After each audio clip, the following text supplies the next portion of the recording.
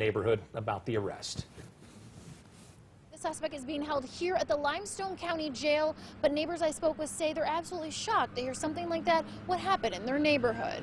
Well, it surprises me. I'm shocked. This is a pretty good neighborhood, older, established neighborhood. Barry McKinney doesn't live far from where Athens police say a 6-year-old girl was inappropriately touched. It goes to show, though, we don't know who's living around us. The man Athens police say touched the young girl is Santiago de la Cruz Ramos.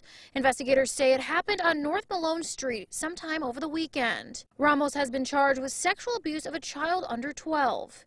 My prayers just go out to the family of the child. Reporting in Athens, Megan Dooley, Week 31 News. Thanks, Megan. Police say Ramos and the victim are not related. One man is behind bars after robbing a Huntsville bank, trying to disguise himself as a woman. Huntsville police say 38-year-old Keon Reed was arrested after he robbed the Woodforest National Bank on University Drive. The robbery happened yesterday afternoon. Police also confirm Reed was dressed as a woman during the robbery. He's charged with first-degree robbery. His bond has not been set.